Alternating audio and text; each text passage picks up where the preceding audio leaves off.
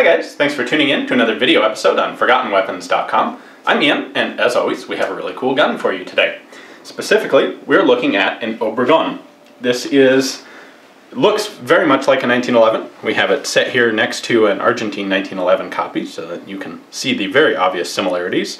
However, there are a couple minor differences with the Obregon, and there's one very significant difference. That is, if you notice, the barrel doesn't drop, it rotates. There are a number of other pistols in history that have used rotating barrels. It's not a very common system, but it is out there. So the history of the Obregon is a little cloudy. We don't know a whole lot about them. About 800 were made, and we believe they were made in the mid-1930s. There was a Mexican patent that was applied for and granted in 1934, and an American patent in 1938. And the best we can tell, the 800 or so pistols that were actually made were made between those 2 years. They were intended for a Mexican Army contract, which ended up falling through. The Mexicans simply continued to use the standard 1911 instead. These use 1911 magazines. They use the standard 45 automatic cartridges. And in fact, the whole lower frame of the gun is very similar to a stock 1911. But let's take it apart and see how it's different inside. It disassembles just like a regular 1911. We're going to depress the spring bushing.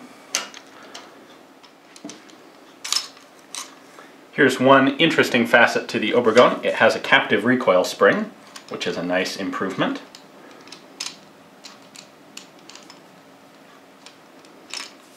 Has a slightly different barrel bushing.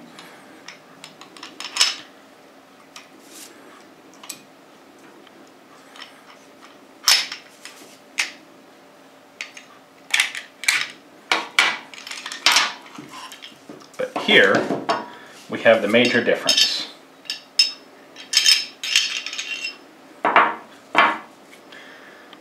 We have this cam block and an angled groove on the barrel that causes it to rotate when the slide goes forward and backward. And that's what locks the gun. Okay.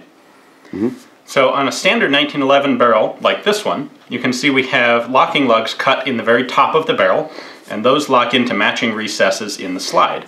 On the Obregon, instead, we have a series of 4 locking lugs that are cut around the circumference of the barrel, and the slide is wider to accept them and has grooves around the circumference of the slide.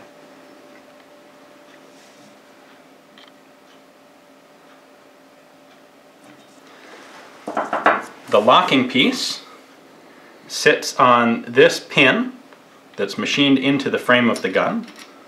So it sits right like that, and the barrel, this cammed groove, sets in just like this. So as the barrel goes forward and backward, it rotates to engage and disengage the locking lugs. Now, the Obregon includes a number of simplifications and improvements to the general 1911 design, most of which are pretty clever. The barrel bushing, since the barrel no longer tilts up and down, the barrel bushing is simpler to manufacture. It can be perfectly circular, and it doesn't have to allow for the barrel to be tilting down, so it doesn't need to be slightly ovaled out. The safety and the magazine hold open on the Obregon are combined into a single piece. It's a lot easier to manufacture. It gets rid of the little spring tube on the side of the frame. It really has no downsides that we can see. It does have a magazine safety. If you take a look, again, we'll compare a standard 1911 frame here. You can see the back side of the magazine release. On the Obregon, there's a little dog leg that comes up vertically from the magazine release. That piece of the mag release actually physically blocks the trigger from moving and acts as a magazine safety. So for what it's worth, you can override it by pressing slightly in on the magazine catch to bring it out of the way. In addition, of course, where the standard 1911 has these 3 loose recoil spring components. The Obregon has a single captive piece. This is a big improvement, we think. And ultimately, it was a clever adaptation of the 1911 design. Unfortunately, it wasn't accepted by the Mexican Army, so very few of these exist. We're really lucky to be able to take a look at this one, especially in as nice a condition it is. And, even more so, we're lucky to be able to take it out to the range and shoot it. So, let's head over to the firing line and see what it's like to actually run some ammunition through. Alright, so we're out at the range now with the Obregon here. We're all loaded up and ready to do some shooting. One thing I want to point out, one of the differences with the Obregon is that it has this single piece safety and slide stop. So right now I have the safety engaged and that's disengaged. This is a significant simplification on the standard 1911 design. It gets rid of the pin tube on the side of the frame, and obviously one part is easier to make than several. So let's do some shooting and see how it goes.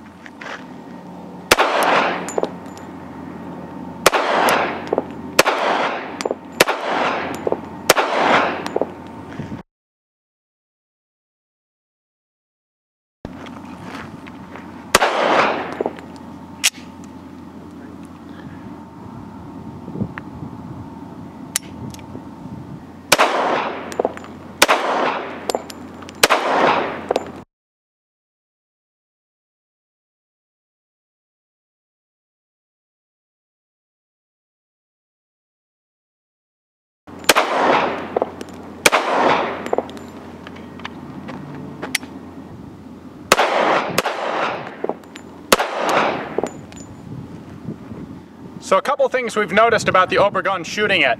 First of all, it's a bit sensitive to different types of ammo. We had one particular brand that must have slightly hard primers.